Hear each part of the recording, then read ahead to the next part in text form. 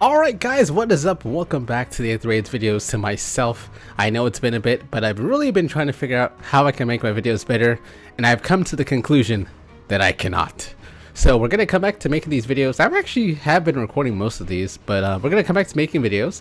I think we're going to make a new video series, so I can actually still do what I've been doing and just stick with the commentary. Make it a little bit more basic, so some people who do watch my videos who are kind of not into Aether Raids can kind of follow along a little bit to what's going on. But we can make a new series where we can just talk about all this stuff and also play other modes like Arena and stuff. Hopefully that will come out sometime. Hopefully when this video comes out. But yeah, that's the plan. We're gonna get to our first match and just go with that. So I've already seen it, so let's get to it. There's something I actually want to try with this map, so we're gonna do that. All right, as you can see, we're in Vault of Heaven, and there's only 6 units, and it's also an empty space here, so something probably went wrong, but it's okay. It's fine. We take these. We actually have a far save Fjorm that's +1 and a far save Byleth. So we have double far save. People normally don't do this because there's some weird interactions with it. So basically, if I attack Fjorm, Byleth will protect Fjorm. If I attack Byleth, Fjorm will protect Byleth. If I attack Bramamon, Fjorm will protect because Byleth's not in range. But if I attack Faye from this position, Faye will have to fight herself because she's being protected by too much stuff. So that's how double far save or double near save works. So this is the case if you haven't seen it before. As people have been trying to figure out how the hell to kill Ike, I have been as well. So I'm actually trying something very interesting here. But we need to take out Fjorm first. That's my goal first, is take out Fjorm. And then I'll show you what I'm trying to do. Hopefully I have this calculated correctly. We just want to take out Fjorm, get that over with, and then try what I want to try. So, yeah. The only problem is that I might get a penalty on myself. Actually, no. No, I shouldn't. Yeah, I shouldn't. Alright, so the idea will be also, I guess, just look at some other stuff. We have Bramamon, doesn't have a seal. So this off-season, Faye with the seal. Faye is the only love child here. Everyone else is not loved. Alright, no anyway. So let's do this. That's fine. I want to break this. I'll move here. Legendary Camilla is going to break this and move here. And Leon's going to take out Fjorm as we wanted. Leon can do that pretty easily. I have faith. Thank you for everything. Because there's something I want to try. Alright, so yeah, a lot of damage. That's fine. It's all good. By your will. I like the sound of that. I can reposition Thor here. And that is all I wanted to do. Alright, so, again, I've been trying to figure out how to deal with Ike. Ike is very similar to Duo Byleth in terms of like being able to be vulnerable to Fatal Smoke, being vulnerable to Miracle effects. So I'm actually trying Miracle on Legendary Camilla. She has Miracle. So I have the Marth Ring, we have the Slaying on her weapon, and we also have Quick Impulse, and we have Garrick. So she basically gets 4 charge already. So Byleth does have the Scowl effect, but since we have Thor, we can basically get back to Miracle already. So that's the idea here. So it's actually going to be pretty funny, although it looks like my Camilla can kill Byleth maybe already and not take any damage, which kind of sucks. Basically the idea is if I couldn't kill Byleth, I'll survive with 1 HP, and then I will be able to, you know, just do more damage. And just to have pre-combat damage, at least I'll do some damage. This is the idea I had in terms of dealing with Ike. One of the ideas, not the only idea, but one of the ideas. So basically, that's what I want to do. But Camilla does too much damage here, so looks like it. Yep, a little bit too much. Because she doesn't know her own strength. Alright, so let's remove some of this stuff over here. Leon. Yes. Alright, I actually know what I want to do. I guess we could just take out Bramamon now. We could just do that. And hopefully I won't hit my mic when I do that, but I'll do what I can. So let's do this. For the divine I think we can just take out Bramamon. The Ivy. Ivy's been very good. If this is like a week ago, I would probably say that Ivy's probably the best unit we've gotten this entire year. Not just because it's Ivy, but because I think Ivy is really good. She can take out pretty much all of the main sort of meta tanks right now, and also very good fodder, a tune unit, just everything good about Ivy. Got a plan? But now people are like, what about Ike? And very much so, what about Ike? I guess a lot of people have been saying, you know, just throw AoE on him, it's pretty easy, but I think there's scenarios where it's not really that simple. I've been practicing, or not practicing, well I guess practicing, yes, all day with it, and yeah, it is not very fun trying to figure out how to deal with Ike in certain situations. But again, that will be part of the next video that I hopefully will be doing at the same time. Anyway, we're just sort of clearing on these units now. Faye does have that miracle effect on her, but we have miracle as well, so we're a copycat, we're fine. Leon can probably take out this. They don't have any warping of any kind. Yes, they do not. Always got to be careful. You don't want to make these mistakes and then cry like I do. You don't want to cry like me. Don't do that. So be careful. I make mistakes a lot, so trying to go slow. All right, so let's see. I want that pots though. Where was that? So be it. Okay, I guess okay, I know what I could do.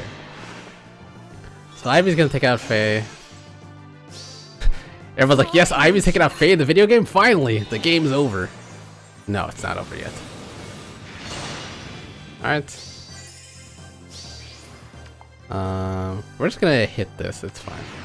I just want to be able to move Ratataskar here so we can get this pot here. And then Don't worry, let Legendary Camilla take out Surtr. Exactly 31 pre-combat damage. Get her 1 HP. And Legendary Camilla gets the job done. Good job, Legendary Camilla. You didn't even need a damage special. You just needed a damaged pre-combat thing. Alright, pretty good. That's our first match. Shameless. We have another 6-1. We have a safe defense, so that's all we have to really be concerned about. So what we're going to do is we're going to reposition Nerþuz. She does have the Marth Ring and the Quicken Pulse, and Garrick helping out, so she's at the 1 charge already. Okay, anyway, so we should be fine. Alright, so Thor is going to reposition Nerþuz here. It's gonna, yeah, I know this is gonna go off, that's fine. It'll be alright. We just want to take out Hinoka so they don't have the 3 movement charge. Nerþuz is gonna get her Galeforce because she has, yep, just gonna get that. And I think I want to take out Gullveig here. Again, they're mostly all gravitied. Only Plumeria is gonna be not gravitied. You want. But as long as you can take out Lysithea, or take out Gullveig here, we got the Kanto 2 back.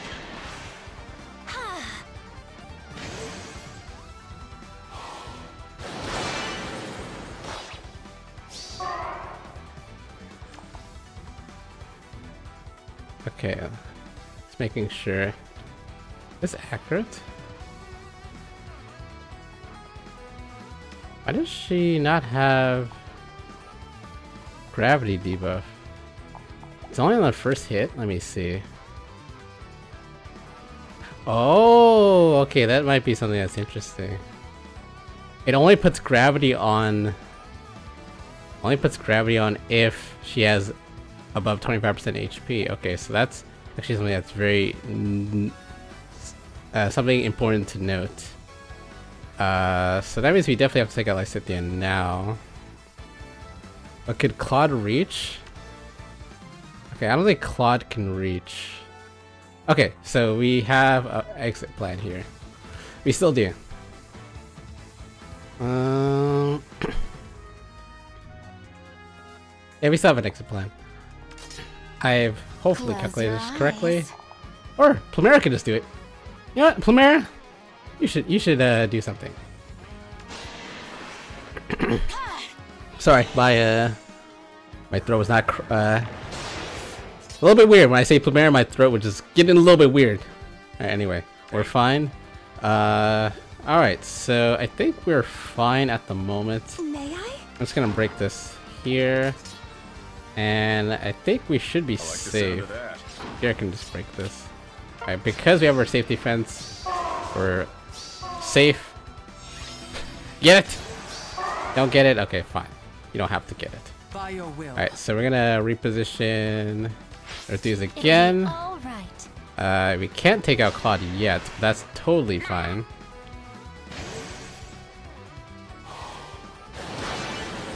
Totally fine, because we can get our Galeforce still. Anything you want. And take out Claude with this hit.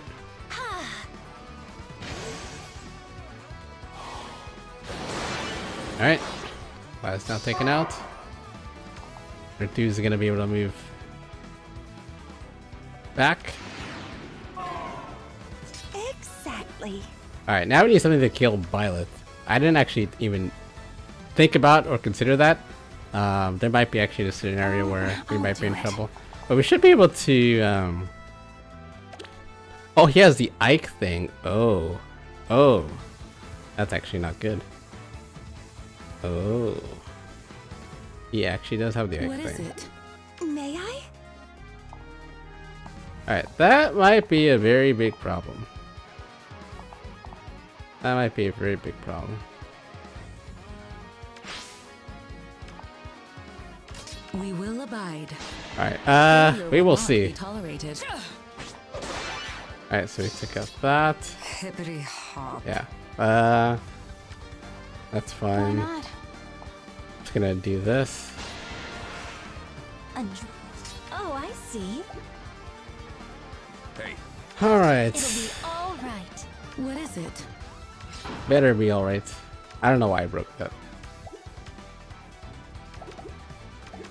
Yeah, this one's gonna be a little bit weird. But we will see. I'm assuming Legendary Camilla will be the one that's gonna have to do the heavy lifting here. Oh, I see.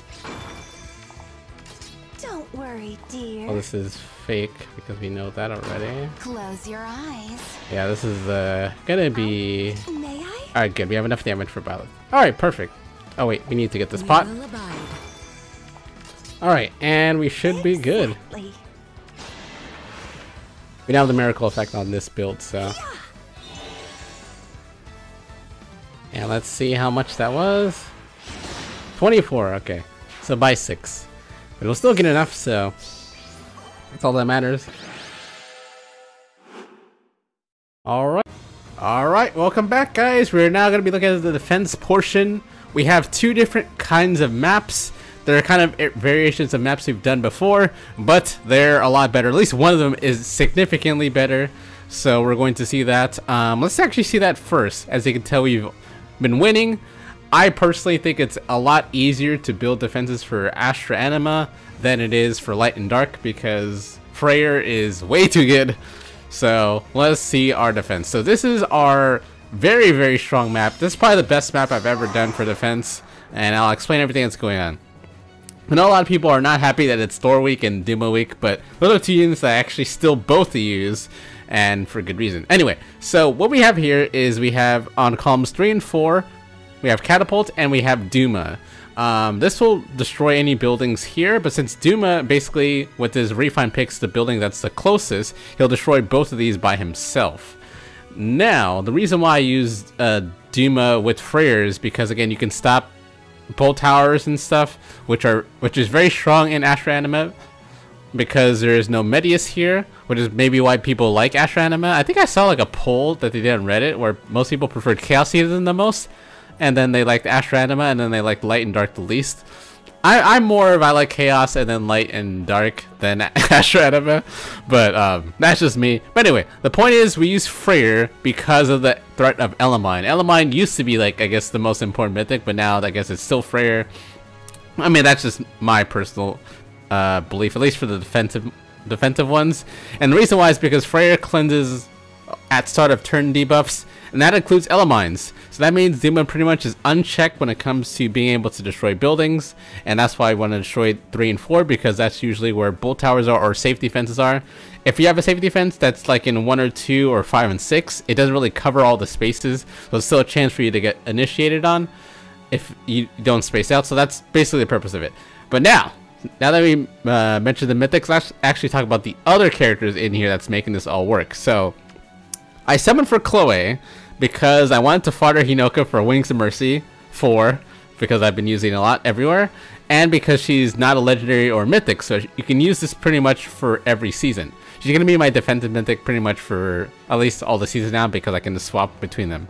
Now, I have passed on Chloe, I have passed on Thorr, and I have passed on Camilla. Camilla has a very good B skill, so I mean that's kind of questionable. Thorr really doesn't have anything to use, and Chloe, same kind of thing. The reason why I have passed is so that you can be able to pass through characters like Gatekeeper.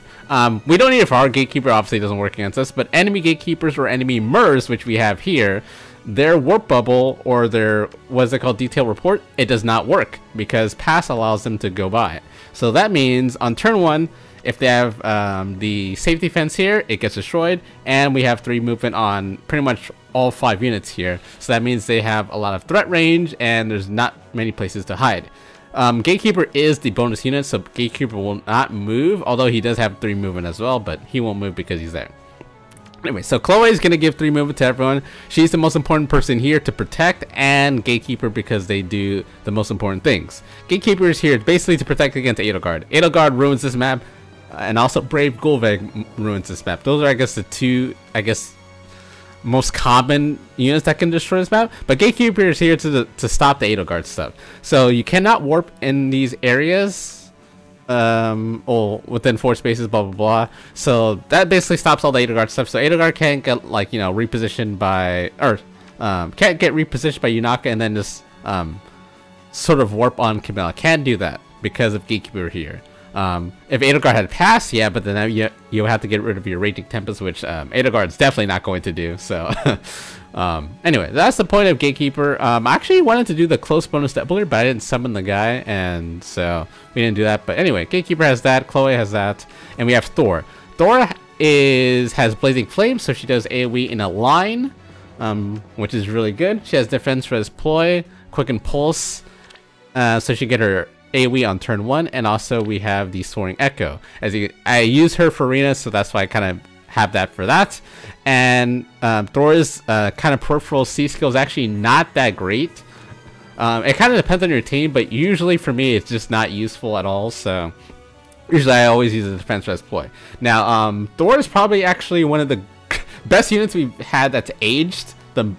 Of course, Loki and Thorr aged very well, as you can see, but they've aged probably one of the best, even though it's been like almost 2 years that they've been out. They're still extremely good in a lot of modes. They're not the best unit by any means, but they're still extremely good in a lot of modes.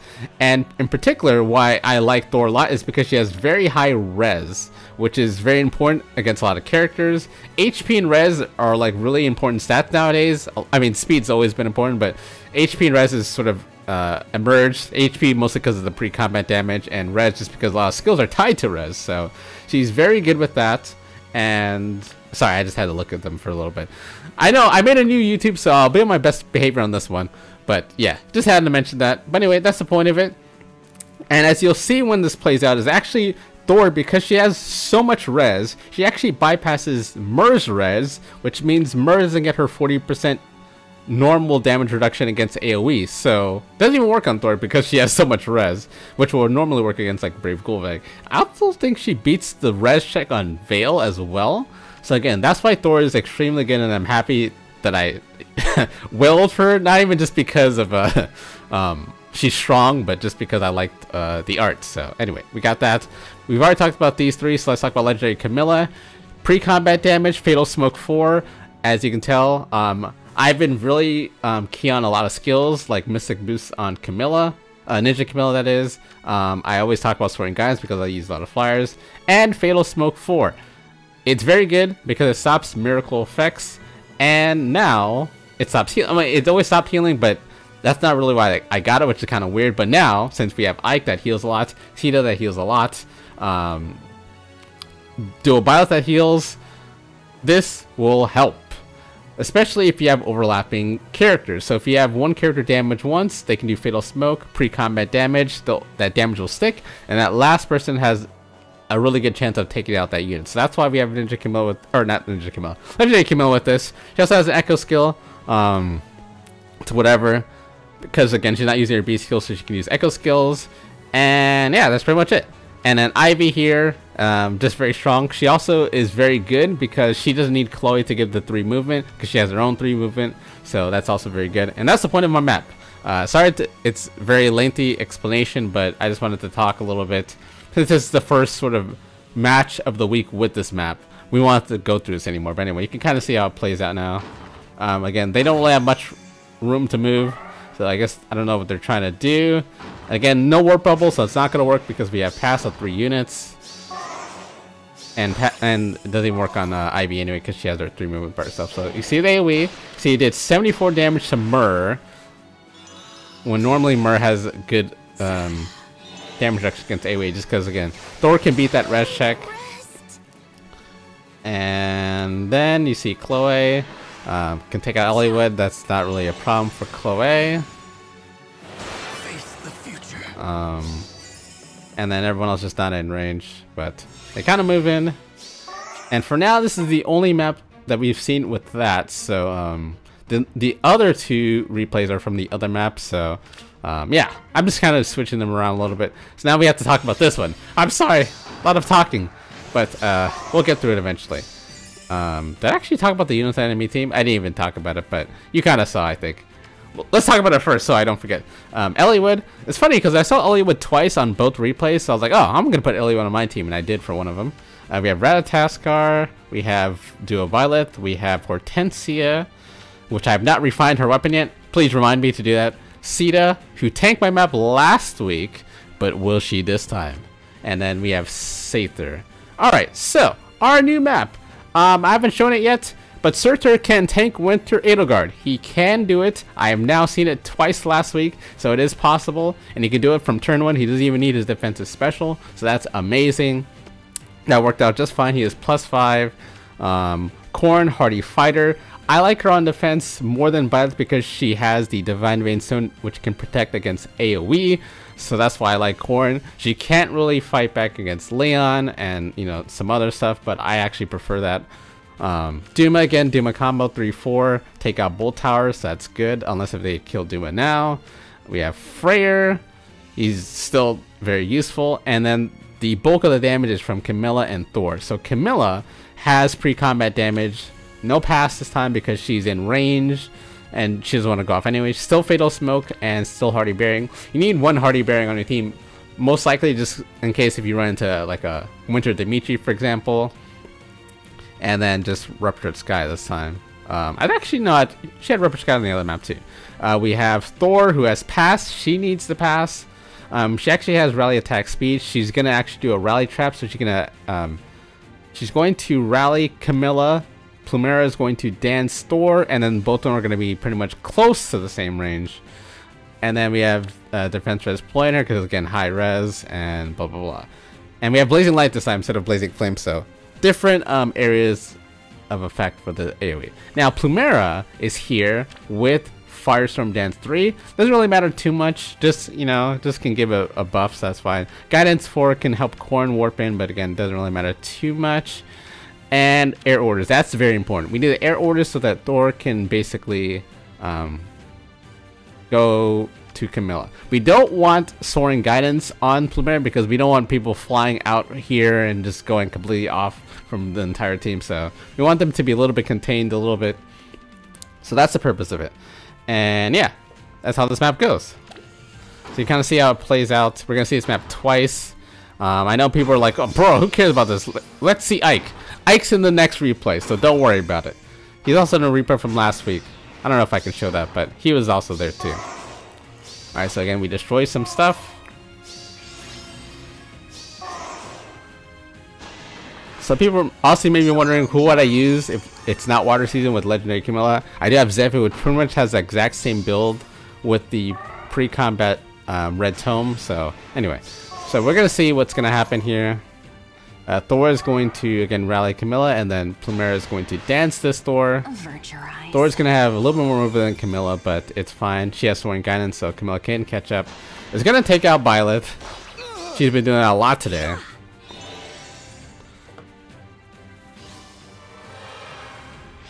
I slipped up. Alright, maybe pre-combat damage is okay. Maybe that's why people are happy for Ike, even though Ike is OP. Maybe there's a reason. Maybe pre-combat damage is too much. Anyway, Thor takes out Eliwood. Face the future. And then, okay, so that's where we're at right now. Again, we have Fatal Smoke on. So that means when Hortensia heals Sita, it heals for a great big 0. It's just for movement though, so that's fine. They don't have, I guess, much to do here. Winra's going to dance Surtr. In Lady Freya's name. Who would have thought that I would go back to Surtr? I use a lot of Winter Surtr for Aether Raids, but never the original Surtr. This is the first time, really. Or first instance. Alright, 69 damage from Camilla. On Surtr. Oh, so that's all you only wanted? What?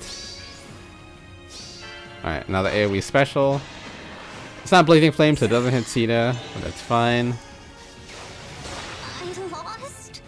Alright, and then Freyr's going to attack Ratataskar. 52 damage becomes, I believe it's 22, right? Yep. So, doesn't kill. Alright, and that's where we're at right now. Alright, Thor's not protected by anyone. Camilla's protected by Surtr, but not Corrin. So Thor's gonna take the hit. And then Camilla wants a piece of Sita. I'll make this hurt. Forgive me. Alright. And then Freyr can take out Ratataskar, and that's where we end with this one. So we have one more replay, so let's look at this one. This one has your Ike. You've been waiting for it. Alright, so we have Surtr, Wings of Mercy. We have Thor, Wings of Mercy, Galeforce. That's what I do. I have Wings of Mercy 4. We have Hathor. We have the new Ike. This person is choosing to use Defense Res Form 3. We have Plumeria, which will add a miracle effect if it weren't for the Fatal Smoke 4, of course. And we also have Plumeria, +1. Also, are you guys going for your Divide and Codes path first? I'm actually going for the Fatal Smoke path. That's actually what I'm doing. I like my Fatal Smoke, I'm sorry. Alright, anyway, so let's do some damage, lockout. Alright, Ike. Gonna get some buffs on, I'm gonna move back. I'm gonna tank a little bit. Alright, so let's see what happens. Again, Freyr can cleanse anything off, so we can get this rally for sure, and then dance. So let's see Ike. Alright, and then we got an AoE on Ike, which did 79, so that's enough. Alright, so with enough damage this time for Ike, but I'm actually gonna show something. I'll show you something. Actually, maybe I can explain it here. Well, that's fine. We took so we took out Maria. That's fine. But there's something that I've seen online. I've seen it a couple times.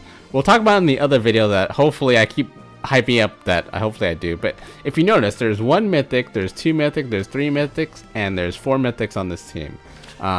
So what people have been doing, again, hopefully this will go over in this other video.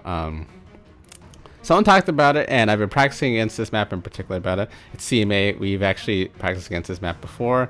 He's right here on the top. So there's something that's interesting that people are doing.